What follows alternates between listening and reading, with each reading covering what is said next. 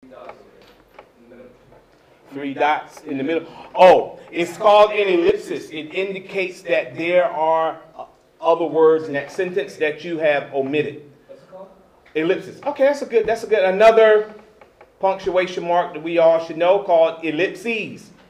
When you are omitting words in a sentence, 3 dots. When you are omitting sentences or even paragraphs, 4 dots. It's called an ellipsis. So when you're talking about paragraphs, it's 4 dots. If you're talking about sentences, 3. So, what about that? The that in 2 brackets. That is when you have a quote, but you want to, for the sake of your blending, right? You want the quote to fit in your sentence, then you're going to add a word and continue the quote.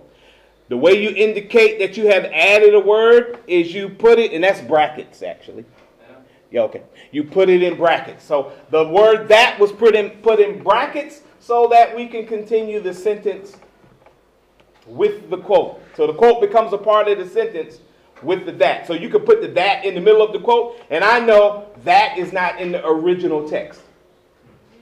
Okay? So now we're getting really professional here with our quoting and our blending.